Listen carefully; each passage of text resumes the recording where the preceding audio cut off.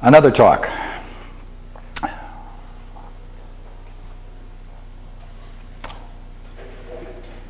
Models and myths in Plato's Symposium. I'd like to do something this evening. I'd like to do first to talk about two ideas, which if we understand, the rest is easy. Simple ideas. Personification and symbol. Now, what is personification? When you have a set of ideas which come together into a unity, and when that expresses an idea which can be represented as a person, personification.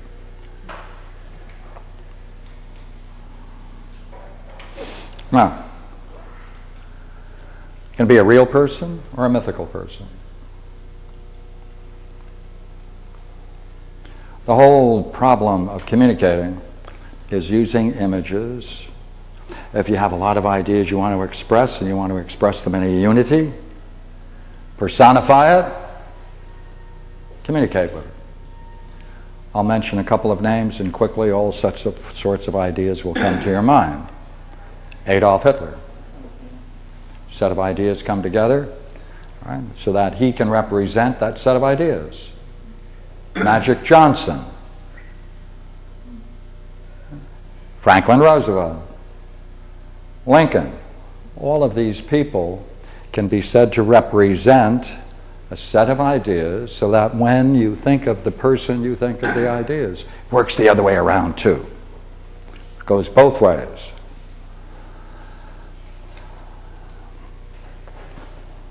Therefore, a person can represent a set of ideas can be represented by a person.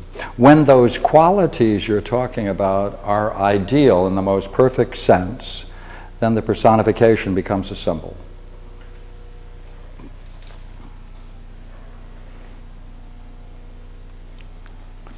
Therefore, tonight we're going to be talking about beauty. All right?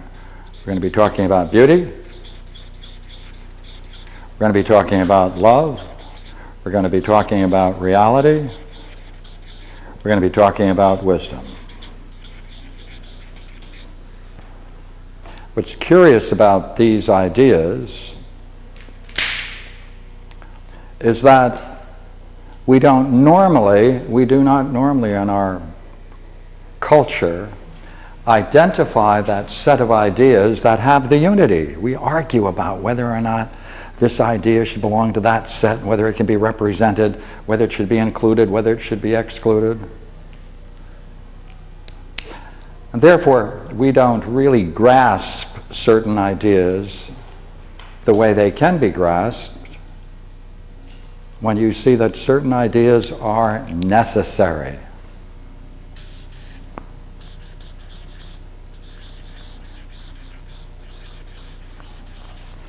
It's a set of necessary ideas that have a unity. It's not arbitrary, it's necessary. Now, we're going to explore these this evening. We're going to take it on a personification, later symbol. Now, here's the problem. Mythology stands with and expresses a metaphysics. The metaphysics can be expressed in a mythology. The mythology can be the figurative expression of metaphysics.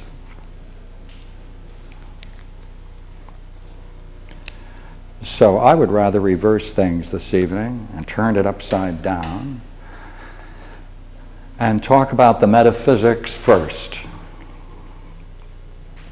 and show you that if you do accept a certain view of the nature of reality, the mythology naturally follows, the images must follow, the figures in the myth must follow, and it makes perfectly rational sense. So let us start with what we've come to from past talks. Let me summarize a few things. All right. There is a highest and ultimate, the one.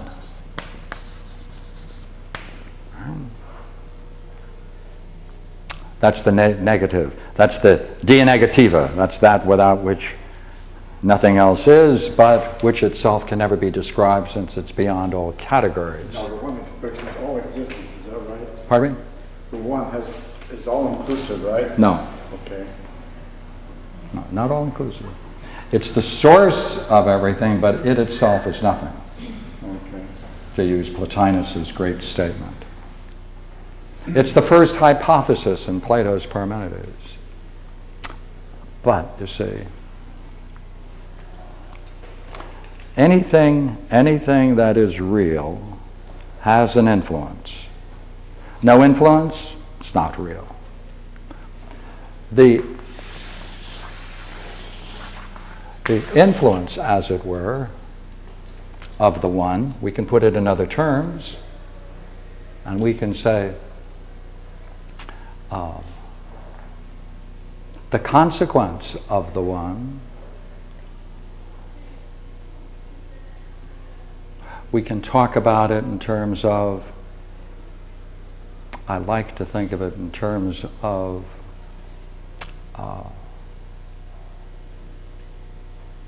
the most brilliant nature of the one is nothing other than the effect of the one being what it is. Well, let me then therefore just call it, as Plato calls it, the most brilliant light of being.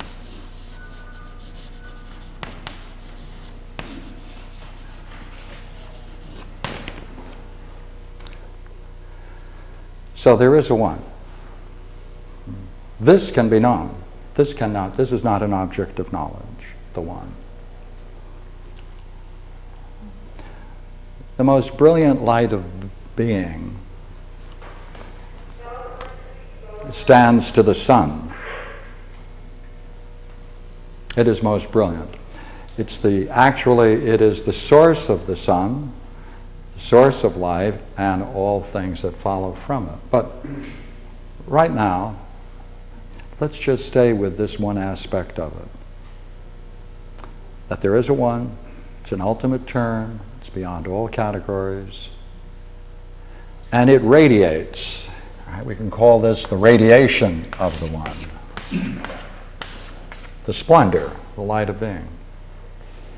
When it is experienced, from what we've said before, in its experience is experienced as beauty.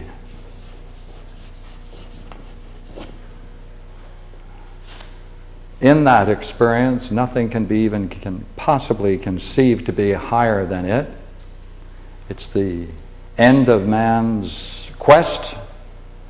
It's the reason for his existence. It's fulfilled in that experience. One encounters joy,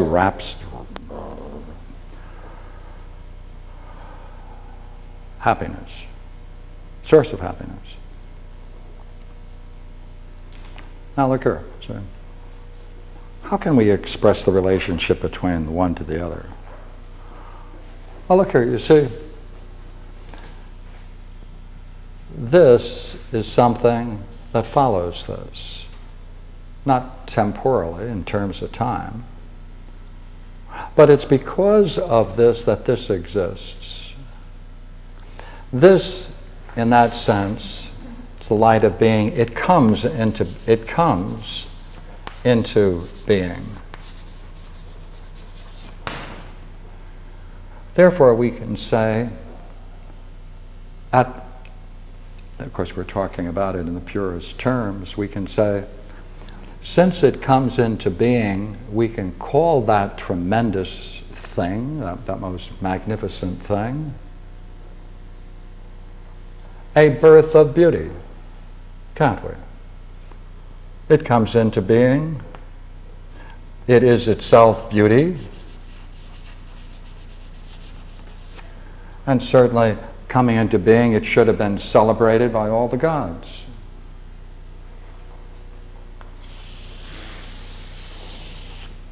Well,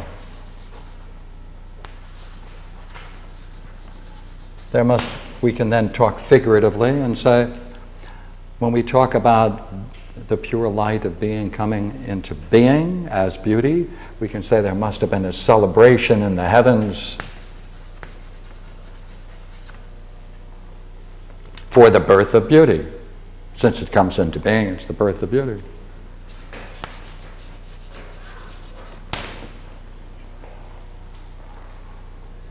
Oh, when it came into existence, then obviously, whenever it can be said to be encountered,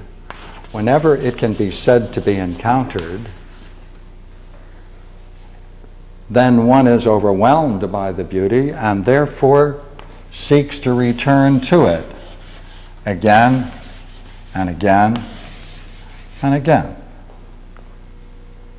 And in seeking it, one does everything one can to experience it once again. Therefore, it's a follower, right? It attends to everything necessary to gain access to that experience once again. Okay? Once again. Not yet, once again. Pardon me, but when you say celebration in heavens, that implies another reality. Yeah. That's why I said it's figurative. We want to talk about it just in a figurative sense, right?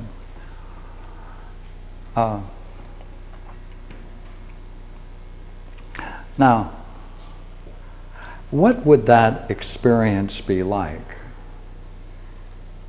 Well, it must be overwhelming.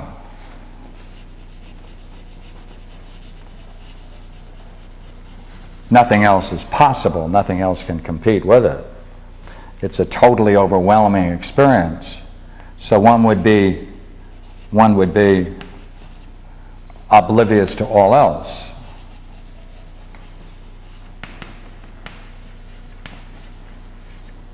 That is to say, one would be unconscious to all else and would be unconscious only of this. Now, whatever brings that experience about, whatever that is, would prepare the person for that kind of an experience, and therefore we can say that whatever it is that brought them to that experience, they passed out, they became oblivious to all else. Now, oh yeah, we can use that term. We can say they passed out. And whatever they took to bring that about, since this is of course in the realm of nature of reality, it's immortal, right? Divine. It's called immortal, the realm of the divine. Anyone who experiences it, therefore, brings it about, they must be doing something that can bring about that kind of experience. Therefore, what might be used to describe that, one would become oblivious to all else. Wine. No, that brings too close to everyday drunkenness. So we need something that can mirror the immortal nectar. Nectar. Because the very word nectar means deathless. And it's also said to be the drink of immortality. So therefore, anyone who has this overwhelming experience, we can say we're had a cup of overflowing with nectar. So we're just continuing this image, are we not? By the way, if anyone had ever experienced this, the thing that's necessary to experience it is the mind itself, the pure mind, in Greek called nous, or intellect, though we don't often use it this way. I'll put intellect right now. Right? Though obviously it has that, it's the nous, it's that part of the mind which is capable of seeing into the nature of reality. That's intellect, that's nous.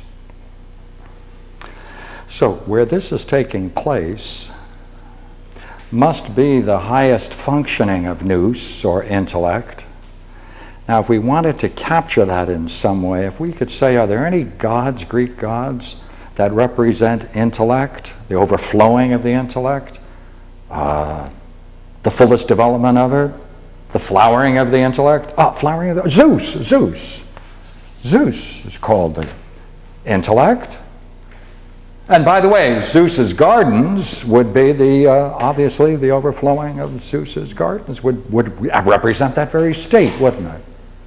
The garden represents the overflowing? Well, isn't a garden overflowing? Right? Depends on it's not kept. Pardon me? Just let it go wild, yes. Yeah. Now look here.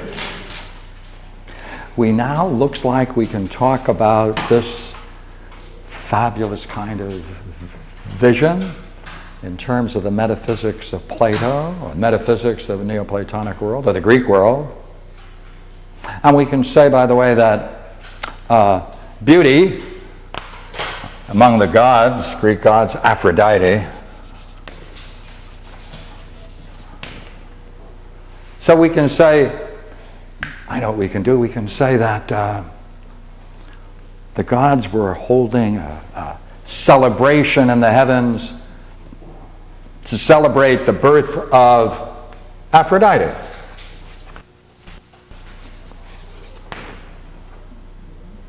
And then if we can celebrate the birth of Aphrodite, then at that time, you know what must have then emerged?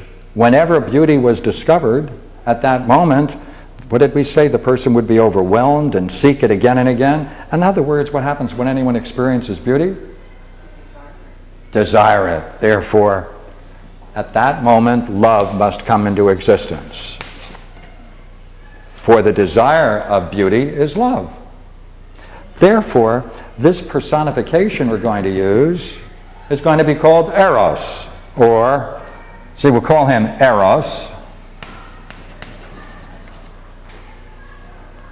So we can say then, we can personify Eros now as that person, personification, who then caught a glimpse of this, and once they caught a glimpse of it, they were hot on the trail for it, did everything they can to get back to have another and deeper, more penetrating, or even shallower experience, to take anything at all, as a matter of fact, so long as it's of this. So look here then. We need then a celebration of the heavens to celebrate the coming into being of pure being, the light of being. It's experienced as beauty, so we'll call that Aphrodite. We'll have him pass out on nectar in the garden of Zeus. And since he does that, he will be the attendant and follower in every way of Aphrodite, since he wants to get back and do everything he can to experience that beauty again. For anybody who loves anything and is beautiful must follow it and attend to it, or it's not love. Right. Now we all know that. Now look here. What we need to do is to see more about the origin of this figure we just personified and called Eros. Now, let's do that. Let's change it. Let's raise a couple of difficult questions for our culture. We don't like asking a set of questions, but once you see the value of these questions, obviously you can get into it. And what you're getting into is metaphysics. So look here. What is beauty, love, wisdom, reality? Right? What is the origin of love, beauty, reality, wisdom? What power does it have?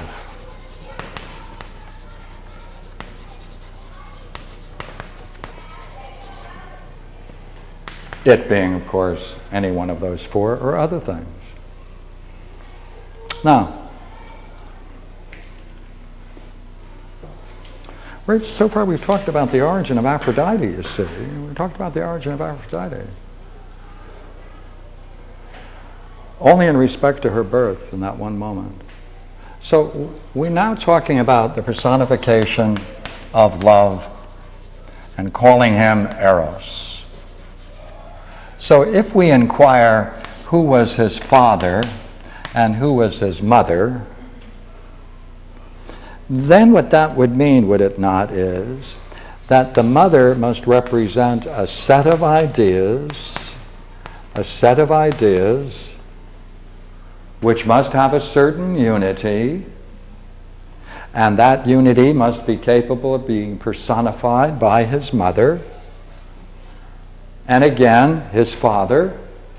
There has to be some sense in which we can speak about both, so long as that represents also a set of ideas which can be brought together into a unity, personified. Look here, personified. That's the father. This then is the mother. Now, look here, to have a myth, you need several things or you don't have a myth at all. Most important thing is that it has to serve the highest function, it has to serve a high purpose, it has to serve the need to illuminate some very profound idea. That's its goal. That's how mythology exists. It also must have characters. At least one of must be divine, or if not divine, the son of a divine, son or daughter of a divine. The characters themselves must have a set of characteristics so they can be distinguished and talked about. There must be a setting for the story and a drama. If you have these elements, you have a mythology. So, our purpose is very clear. We want to understand this most interesting figure, which is Aphrodite. That's our goal. That would be our goal. And Aphrodite represents beauty. Therefore, we'd like to understand beauty. Therefore, we're really asking this question. What's the origin of beauty? We can ask, what's the origin of love? What's the origin of wisdom? What's the origin of reality? Because the same way of exploring any one of those questions is equally true for all of them. That's what mythology is doing. So look here. I'll give you the story of this myth in Plato's Symposium. We will start by saying, of course, the gods held a feast, a banquet, to celebrate the birth of Aphrodite. It was a great occasion, and plenty came. He was a god, and he stepped out to the park, the garden, Zeus's garden, and was drinking nectar, and he enjoyed it immensely. And by the way, he was observed by Aphrodite, by Poverty. She was in a doorway, hoping to get close, and sure enough, that nectar got to him. Bang! He passed out. He passed out. Poverty saw her chance. Sex in heaven. Blushing it is, nonetheless. And in heavens, of course, Eros was born. Right? And therefore, once Eros or love was born, he is in hot pursuit of Aphrodite, where he must be the attendant and follower. Now, we said before that each of the characters must be identified, and what each one of them, how each one of them is described. We need a list of terms from the story itself of how each one of them are described.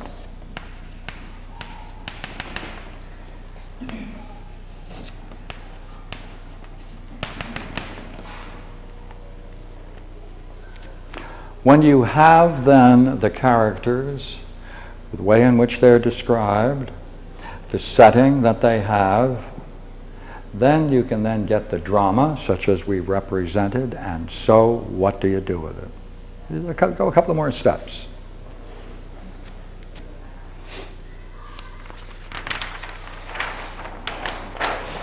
Here in this beautiful picture, you see the same thing, what we just did. Now, in this one, you should be able to read the myth and get the particular way in which each one of these figures is described and write them all down. if you did that, then you could arrange it. You could arrange it in a very interesting way. And this is called the matrix of ideas.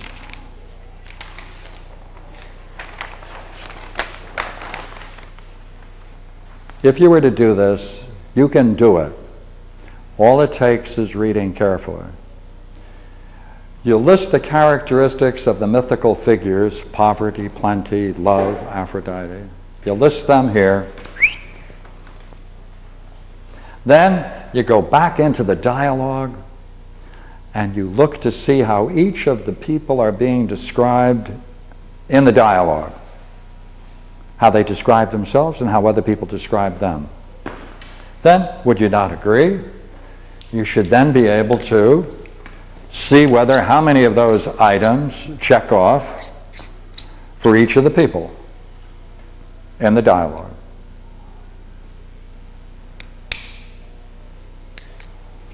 This will get you a very interesting problem. And I'd like to talk a bit about that problem and the value of the drama in understanding mythology. All right.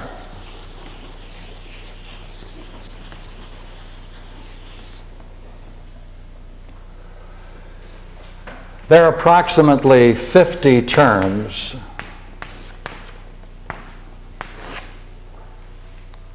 There are approximately 20 people mentioned. You can then check off your table, we'll call it a matrix of ideas, and you will find that, let us give a couple of examples. We might be able to look and say, this fellow by the name of Aristomenos is very much like poverty. So as poverty is to plenty, is to love, so too it looks like, since Aristodemus checks all of those, or most of those, we could say, so too Aristodemos is to whoever, let's see, who in that last look, Agathon looks very much like plenty.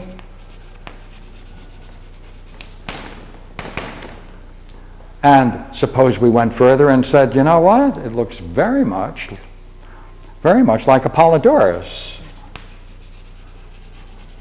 is like love.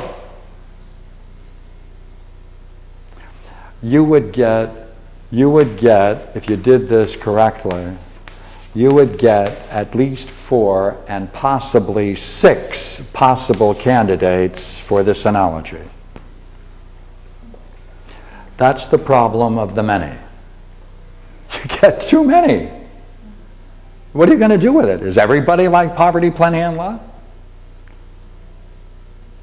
The solution is that you take whichever equivalences you find, and you now put it back into the myth to see what consequences would follow for the myth.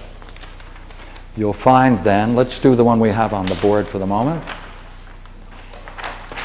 Then, Aristodemus must have all of those qualities, and he must be standing by the doorway, and he must be like that figure that we just described, all the qualities identifying poverty. And plenty, let's assume for the moment, Agathon has all of those qualities. Then Agathon must get drunk on nectar, and those two get together and conceive Agathon? It's absurd. Only one will fit uniquely when you apply the table to the way in which the figures function. When you apply it to the way in which they function, all drop but one. Now, let's hold that for a moment. All right. We'd like to try to see how we can represent the power of love. Because we have 2 goals tonight. We want to talk about mythology and we want to talk about models. And we're going to pull the 2 of them together. So, let's do that next. And that will bring us back to four cognitive functions. It'll get us back to personification. It'll get us back to symbolizing. I want to leave this part up here.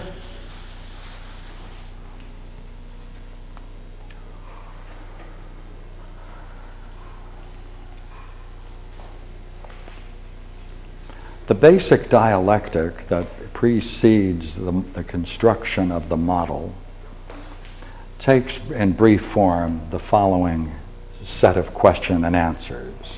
One, if there is such a thing as love, would you agree it responds very positively to the presence of beauty? Fair? Would you go further, and it may even respond much more strongly and positively when it discovers that the beauty it finds is good?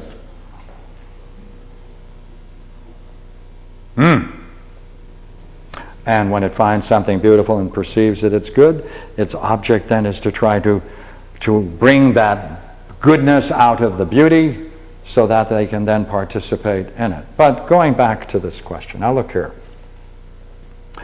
That means then that there is a love not of nothing, but of something.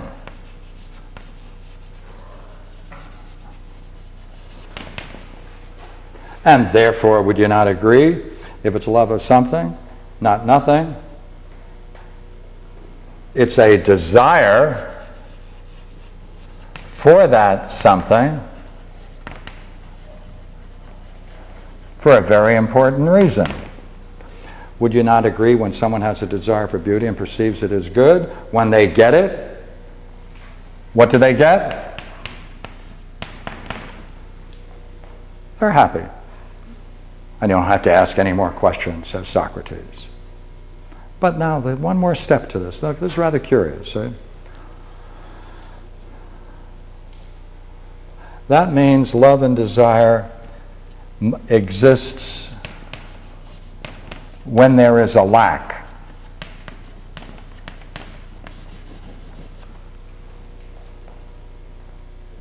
Now, this is a very important question because some people want to say, oh, no, no, no, no, no, no, no. No, no, no, no. It's not when it's a lack, because certainly when you have the object of your desire, when love has the object of its desire, it may still want to continue possessing that object. And since it doesn't have it in the future, it can still desire to possess in the future. Since you don't have the future, it can continually desire to possess what it has now, but to continue that possession on into the future. Well then, Socrates now in the myth, Plato now in the myth, has to work on this idea of the power of love. Because if it doesn't have any power, it doesn't exist. The one has a power and can be said to have a power because, after all, it has an influence, and its influence is the most radiant light of being. So he says, look here. He said, there are two things, the immortal and the mortal. And love is in between the two. And I put it out here very clearly. You see, love is said to be between the two. And being in between the two, there's a certain power it has because it uses its power to ferry across from men to the gods petitions and sacrifices, because all petitions and sacrifices and prayers and things of that nature must always be accompanied by love, or it isn't effective. Equally well, from the immortal side, coming back are commands and the urgency to start anew if you ever made a mistake, which is sometimes called a requital. Through that love come all the arts of divination, the art of priests, sacrifices, incantations, charms, and spells, because it serves a purpose. Through this, through all of these are ways of getting in touch with the divine and the human. Therefore, through all of these arts, pass all the communion and conversation between the gods and men and gods. They all go through love, for these are the arts of love. As a consequence of love serving that midpoint, it completes and binds together reality into a whole. That means without love it wouldn't be complete. It's incomplete without the mortal and love. Therefore, this is a dynamic model where all of these things transpire and flow through it. Now, therefore, since it achieves that great result of communion and conversation or dialogue between men and the gods and the men, therefore, it has an interesting arena. You see, it has an interesting arena. It can function this way in two arenas, which I should put down here. Right? Both awake and asleep. Both in the waking world and the sleeping world, for that's man's total experience between the two. Therefore, as he later talks about it in the Republic, that's the arena of dreams. The person then who is an expert in these arts, then is called a spiritual person. And only that person is called a spiritual person in Plato. All right? So we'll give that person a halo. All right? And we can doctor them up a bit. Now, we might ask then, is there anyone in the dialogue who possesses these arts? Because if they have any evidence of being able to possess and function with these arts on a high level, they can then personify love. And since Socrates' teacher was a priestess, the art of the priests, she taught Socrates how to get in touch with the divine. She knows about divination.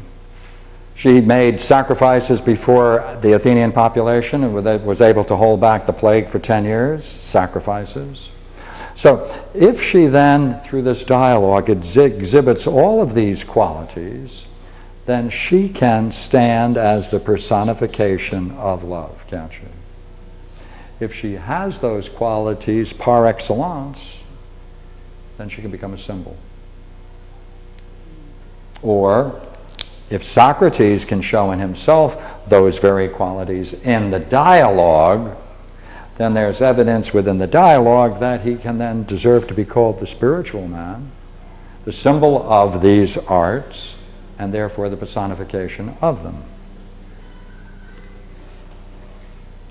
Now, once you have this model, we can now say, how did love ever get here? I mean, what is the origin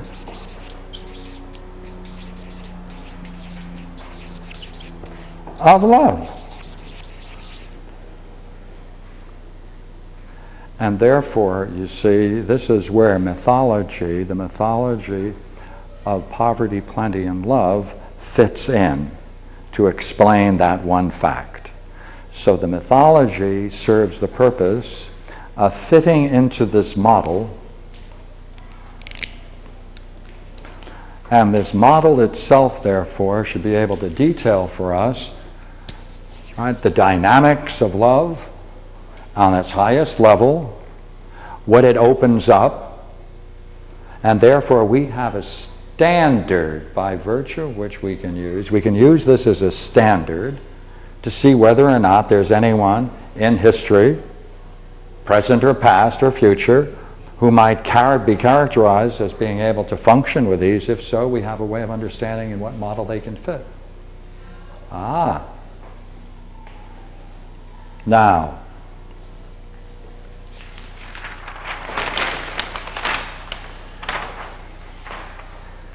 there's an interesting thing that we have in this work, and that is philosophy is the love of wisdom. Now, one of the great tragedies in the modern world is this great name, philosophy, has been used to cover a whole wide range of people who have nothing to do with philosophy whatsoever. They should really be called philodoxes, right? The love of opinions, because that's all they got is opinions. Because in this sense, let's see if we can do it now.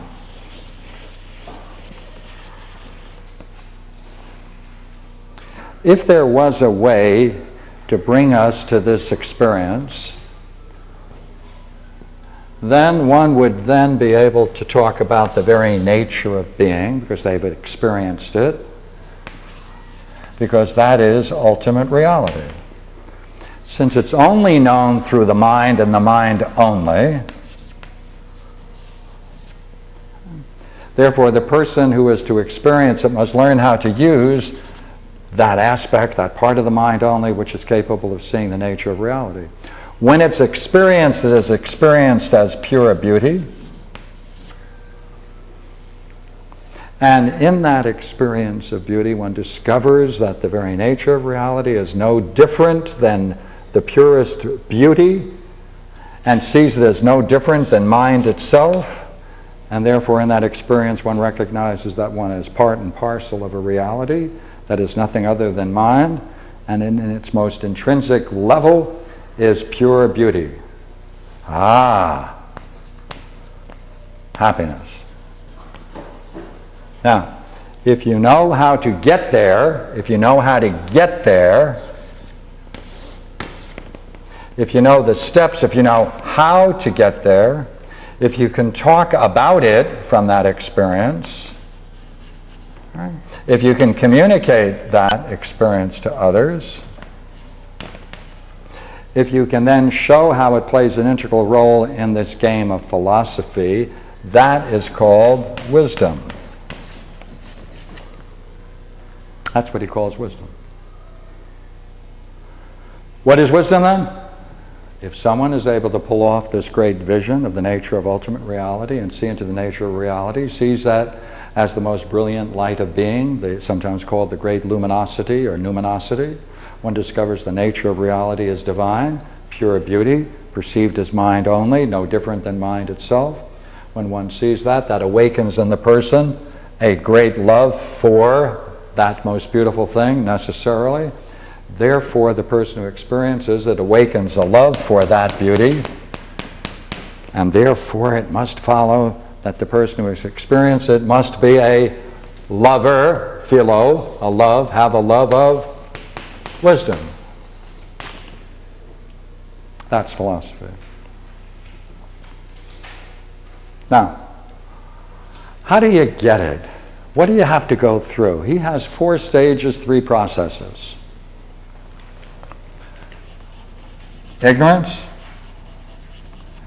right opinion, understanding, knowledge or wisdom. This is the way he describes it.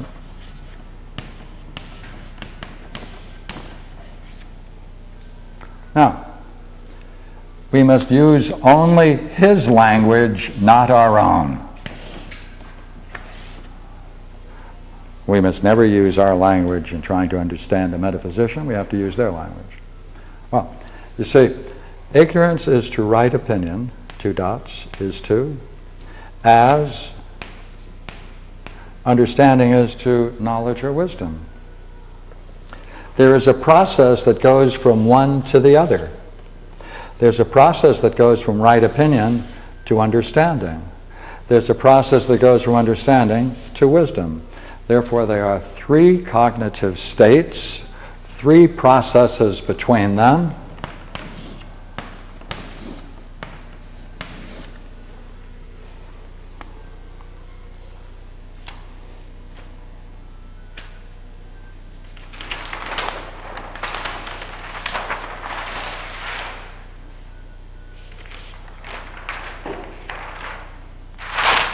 Oh, okay.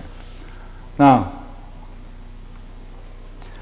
ignorance is defined as that set of beliefs a person may possess whatever in your head, let's use it that way, everything in your mind, whatever it is it sufficient to get you to reach the truth about the nature of reality? What's the truth about the nature of reality? This is the truth about the nature of reality. If you can't do it with that, then you can't hit the truth with what you have, and therefore you are ignorant. No matter how many things you may know, no matter how many languages and degrees you have, it has nothing at all to do with intellectualism. Right? If your views, if the total set of your views cannot reach and cannot lead you to this kind of an experience, then you are ignorant. Now, if by talking about it and introducing it, you then gain a set of ideas, then you have opinions about it.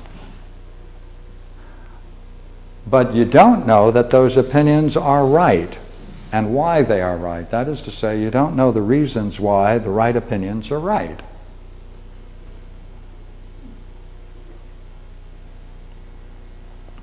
Once you understand the reasons why your opinions are right, you have understanding.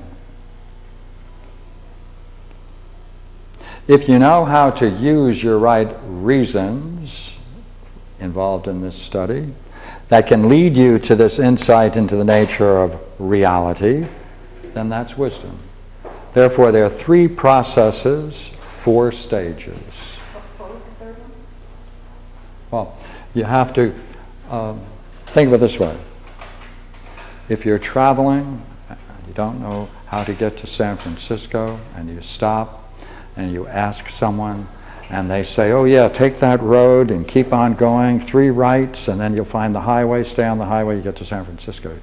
You do the 3 rights, you get to San Francisco, you're relieved, and you start driving back. For one reason or another, you decide to go back the same way.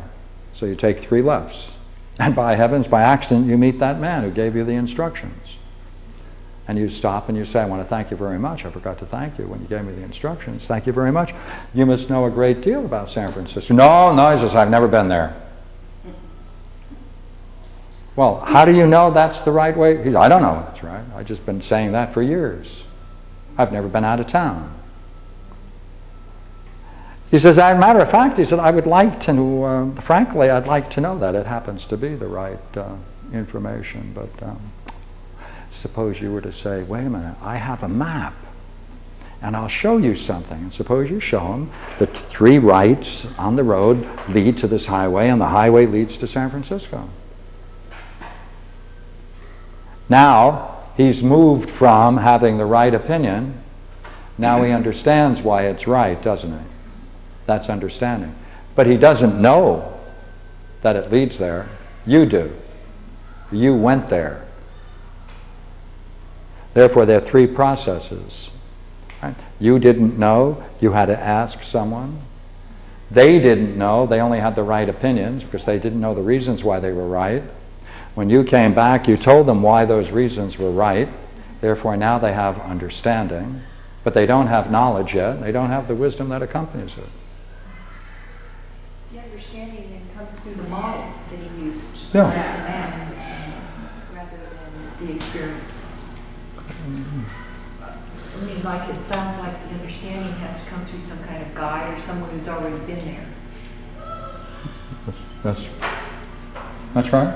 But it's not your direct experience. You're right. That's what we're saying. That's right. So is the model then functioning then as an understanding? That's right.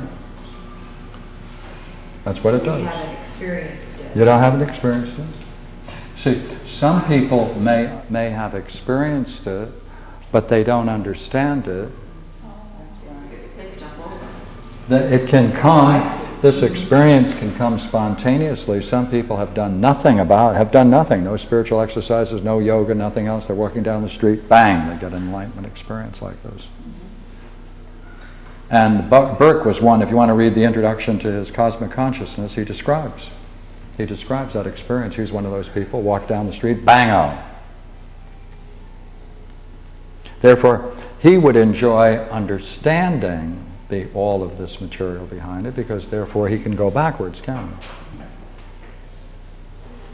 That's the difference between knowing that there is such a thing as this and understanding why it is such as it is, and within what context you can talk about it and understand it. All right, good. Now, in the dialogue, in the symposium, we meet people who have all of the qualities we just mentioned of these four.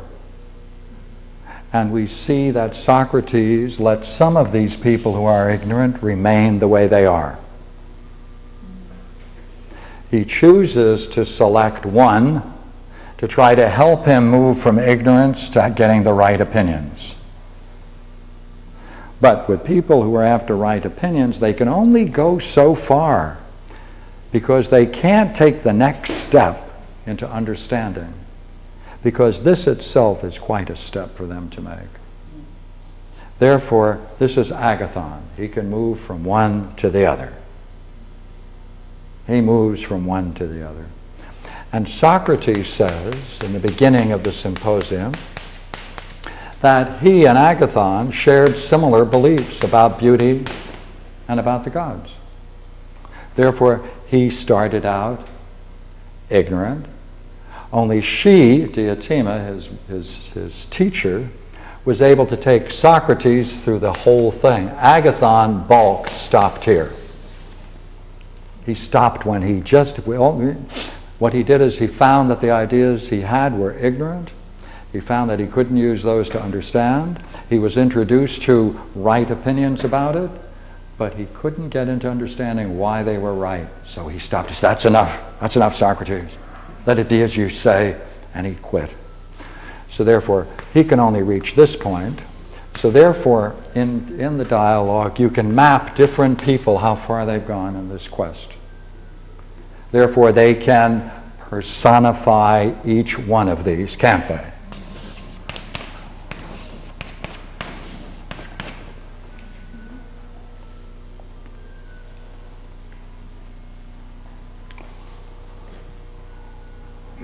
See if we can pull something together now. All right.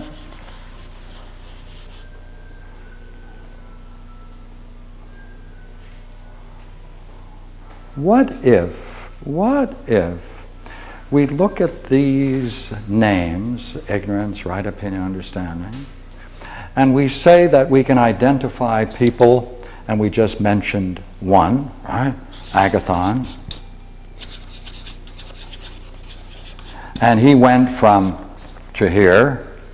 That was this degree of his growth. And then we can say Socrates went from right opinion to understanding. Second process. Right? By heavens.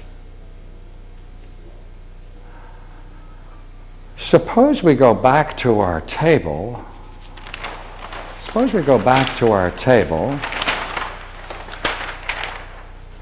And say, wait a minute, is it possible that we can relate these four cognitive states to poverty, plenty, love, and Aphrodite? Wait a minute. Is it possible that we can go back to our beautiful table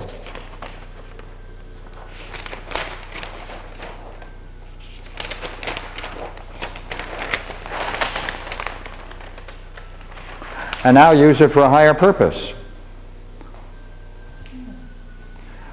If we've identified these people as being in a certain state of mind that can be personified by that cognitive state, might we not be able to go back here and see whether or not they match those very qualities? Now that would be clever, wouldn't it? Oh. But wait a minute.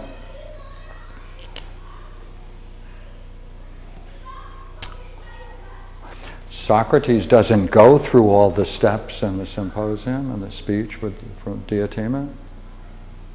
We just told of his recollection with his teacher. Therefore, all he reached was, at the best, understanding.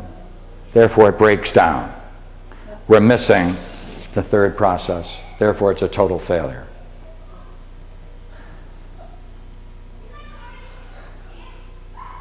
It was nice, but it was a total failure.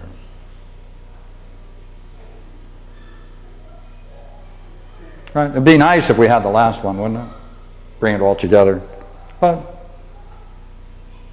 unless you have an idea.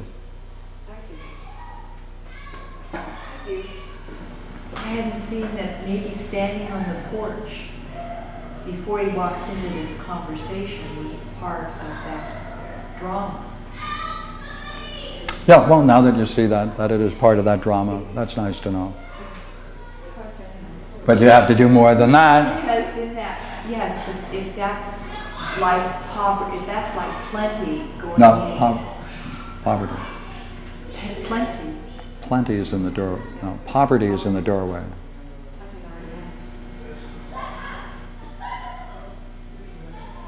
If I understand what you're saying. The figure in the myth.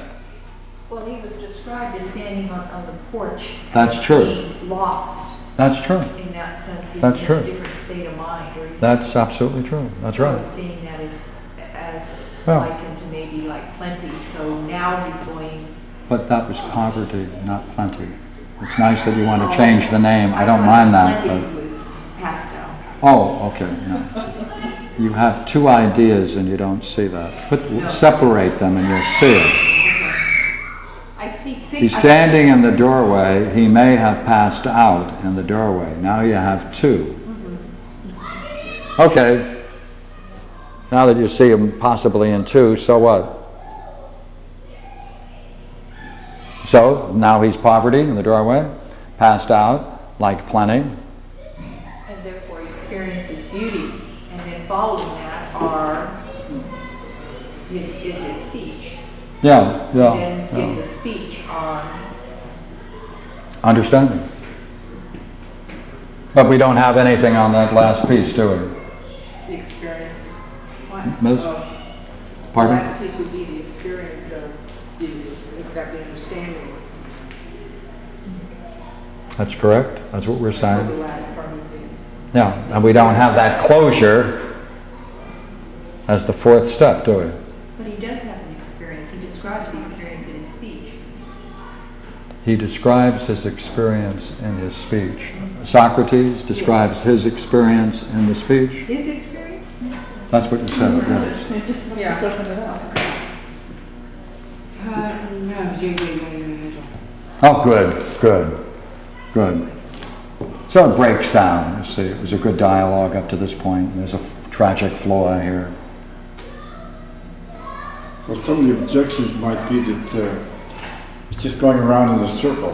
In other words, nothing ever new is really developed. You return from the beauty, then you return back. Nothing creatively has occurred. That's right. It's a cycle, but the cycle is where he continuously seeks to get back to this experience. Yeah, but couldn't there be something beyond that experience? Yes, there is. There is. Yes, Yeah. quite true. And what's beyond it must deal with what is called supra-being. And this is just dealing with the level of Aphrodite. You're quite right. Metaphysically, there's a higher range than this. That's quite true. Matter of fact, we're going to be doing that next week. Okay. That's where we're going. Yeah. I was reading the book on Zarathustra, and this was the objection that Zoroaster made. That creativity, they promoted what they call creativity, and they thought that Plato was limited in his creativity. Yeah, okay, that's one view. Yeah, but we'll push it in a different way. Okay. All right, we'll push it in a different way. The closest I can get is that when he talks about at the end of his speech where he says, I honor love matters myself and practice them particularly and encourage others. And now I always am. Yeah. I would say, Yeah, so he's practicing it, so he's trying to get there. All right, that's close. We'll let it go at I that. can't find it. What about the reaction of others to him? What about the reaction? Well, like he's got followers, attendants. Yes, he is the follower in It attendance. doesn't say that. That's true. Yes, so the whole thing breaks down. See, it's a beautiful dialogue except for that missing piece. And that's called the tragic flaw in Plato's thinking. No. No?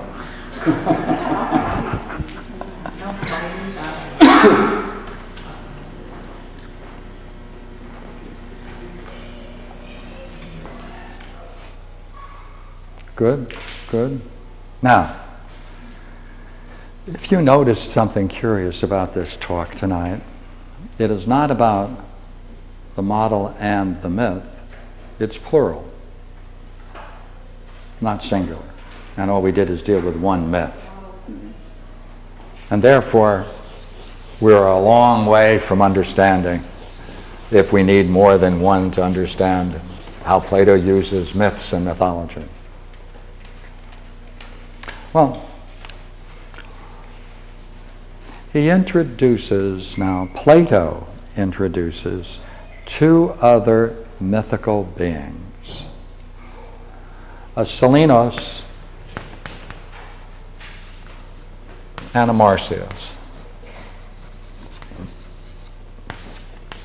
Alcibiades comes in, the last speaker in the dialogue, and he says he is going to tell the truth about Socrates because no one else knows him as well as he does. But he says he must first make it clear that to talk about Socrates, he needs two figures, a Marcia and a Selenos. Now, the reason why it's important that he talks about the Selenos first is because he ignores it entirely until the end of the speech and then returns to it. But the Selenos figure is simply a figure that has a opening, closed figurine, sitting posture, and it's often cloaked. And when you open up this little doorway, inside are carved figures, usually of the divine. And that's a Selenos figure made in figurine shops. And people take them and have them in their family altars and for sacrifices. So, a Marcia is a satyr, half man, half goat, with a sexual proclivity, right, and an interest. And the Marcia also is a flute player, and he once got in a contest with Apollo about that matter. And so there's a whole story about Marcias. Now, if we've understood what we're doing, notice we can do the same thing now. We can say, all right, let us take the characteristics of the Marcia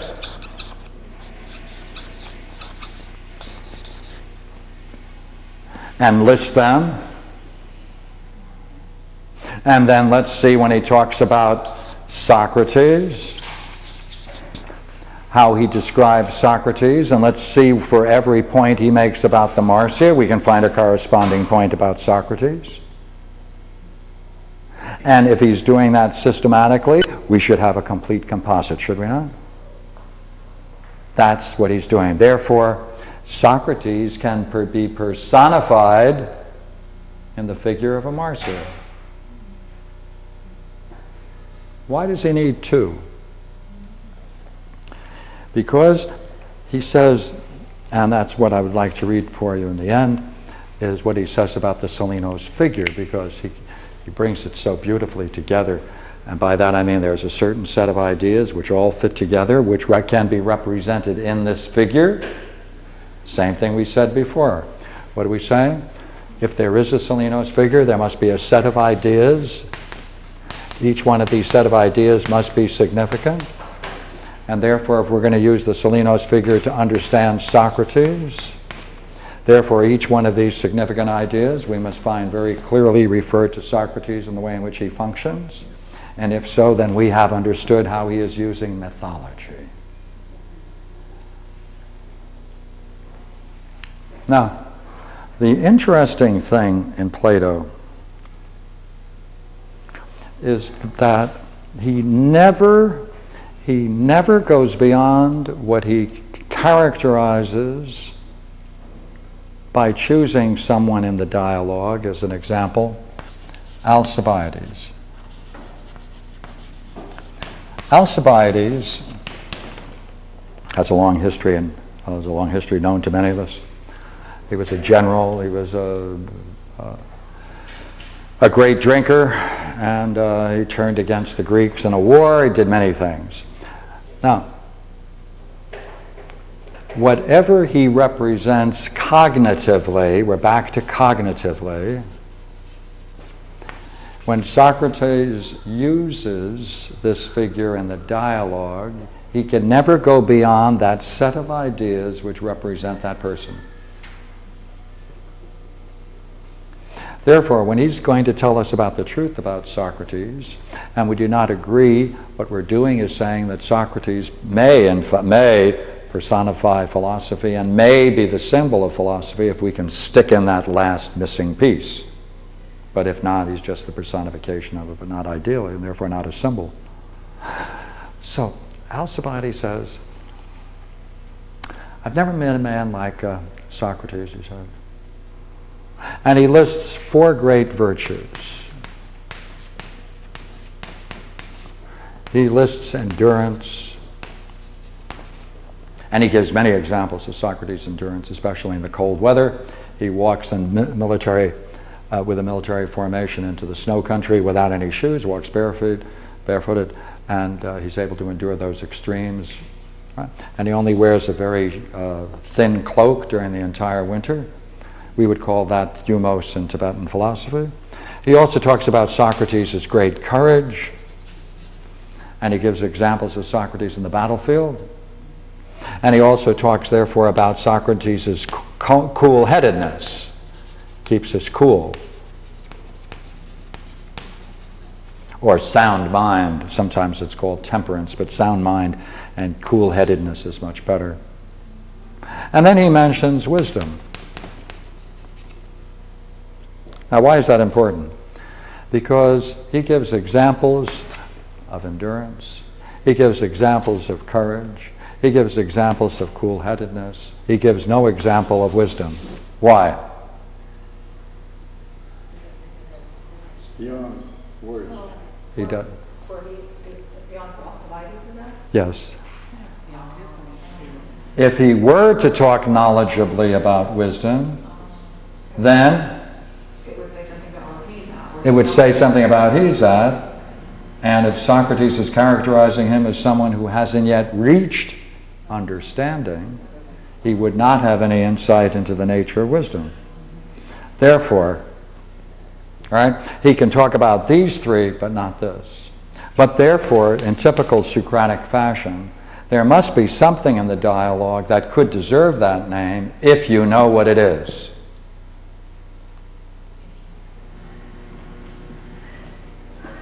If you know what it is. Alcibiades didn't, or he would have called it wisdom. So we need 2 things, therefore. We need to know what wisdom is, and we have to see whether we can put in this great Salinos figure. Could I use your text, please? Could you pass your text for a second? Thank you, thank you.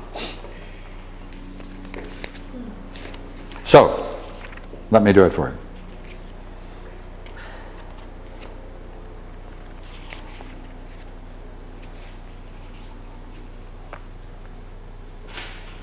Notice, now you have to give a name for this.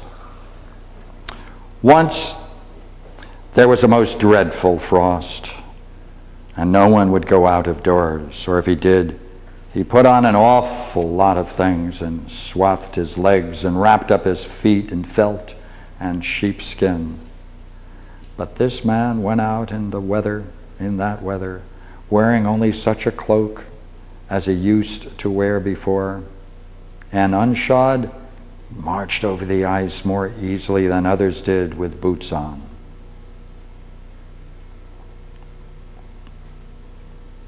Soldiers looked back at him, thinking he despised them. And there's a quote, so much for that, but here's a doughty deed the strong man did once on that expedition, and it is worth hearing. he got some notion into his head, and there he stood on one spot from dawn, thinking. And when it did not come out, he would not give in, but still stood pondering. It was already midday. People noticed it and wondered, and said to one another that Socrates had been standing thinking about something ever since dawn. At last, when evening came, some of the Ionians, after dinner, it was summertime then, brought out their pallets and slept near in the cool, and watched him from time to see if he would stand all night. He did stand until it was dawn.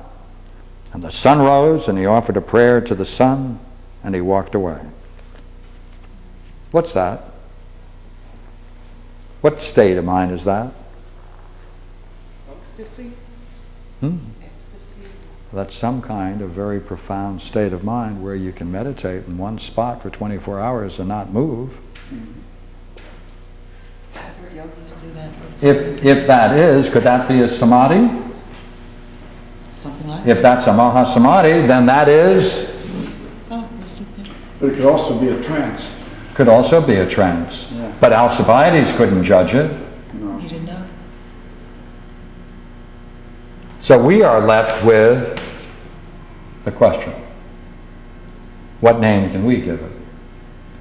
And now let's go to the Salinos, all right? Now, Alcibiades now ends his whole speech on Socrates, and he believes he has the truth on Socrates beyond all other men.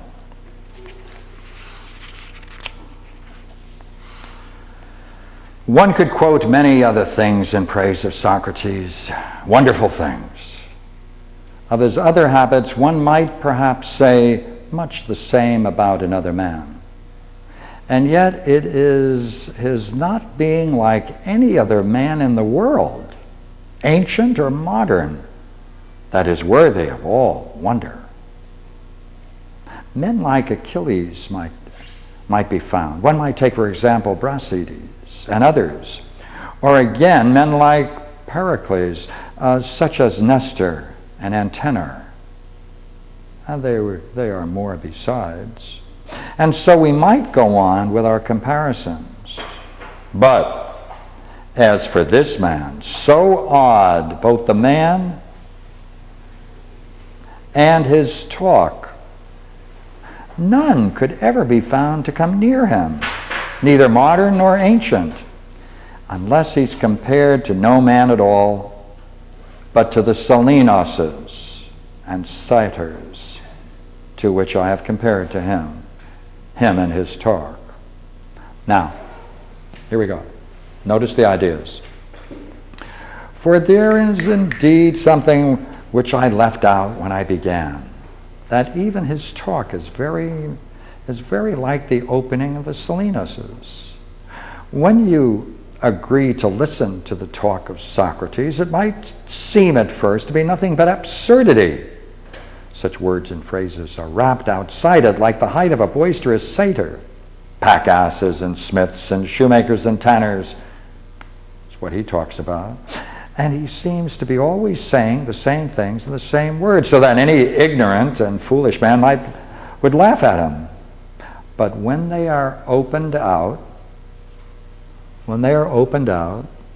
and you get inside them, you will find his words, first full of sense as no others are, next most divine and containing the finest images of excellence, and reaching furthest, in fact, reaching to everything which it profits a man to study who is to become noble and good. So in the end of the speech, he goes back to the Salinos and tries to point out the singularity of this man in respect to what he's been describing. He gives us this puzzle, and it's left to us to solve it. Now, if he does, if you do, then look here. We have our great Diotima, his teacher. We have Socrates as her student. Then we have Socrates becoming the teacher, and he teaches Agathon.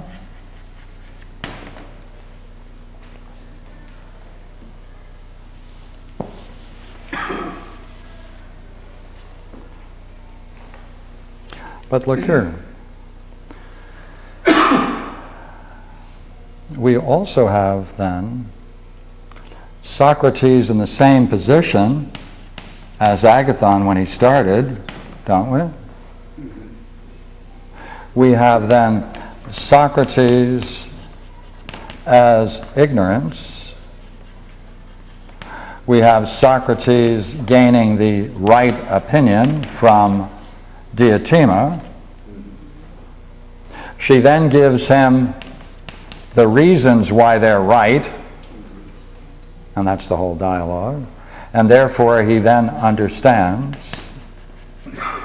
And then if we're willing to say that Socrates in fact experienced wisdom in that Mahasamadhi state or a trance, we have to judge it for ourselves, then we can say he reaches wisdom. Therefore, how does he function?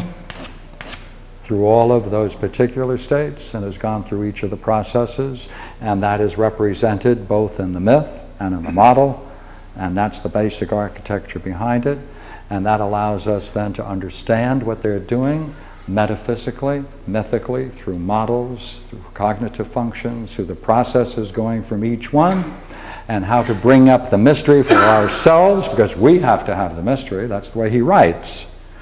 We then have to understand it and get on with it. Thank you.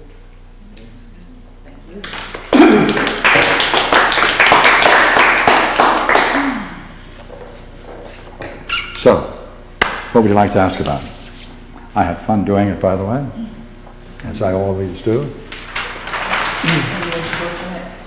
Pardon me? I was just wondering about judging that samadhi state. That's right. That's right. Socrates is likened to Selenos, in that he sees the serpent, but it's full of sense and divine excellence, noble and good. That's right. There's nothing in the text that will let you say, see, there's my evidence for making that connection. You have to do it.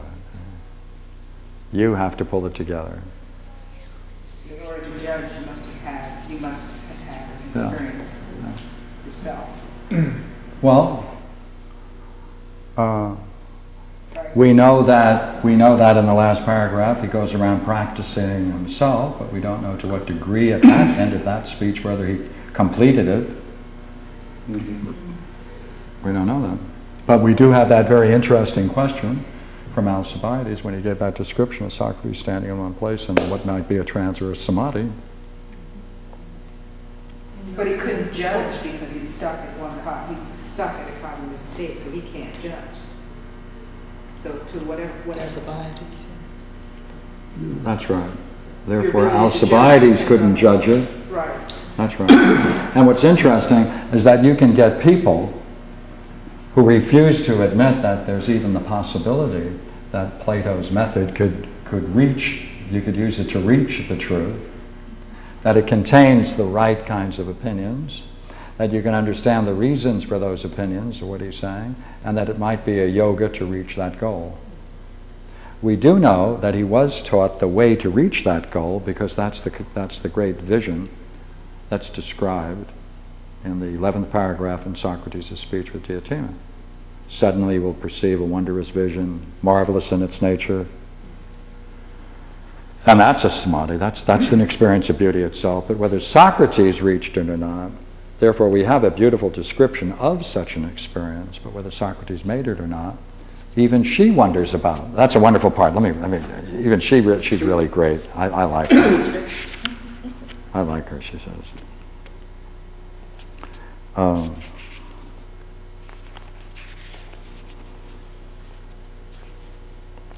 So she looks back at everything she said, giving him all the right understanding, and now she's going to give him a picture of what it takes to have the vision itself. So she turns to Socrates and she says, "These are some of the mysteries of love, Socrates, in which perhaps even you may become an initiate. But as for the higher revelations, which initiation leads to if one approaches in the right way, I don't know if you could ever become an adept. At least I will instruct you, and no pains will be lacking. You try to follow me, if you can." I like her. So she lays it out, then she describes it in that very beautiful language.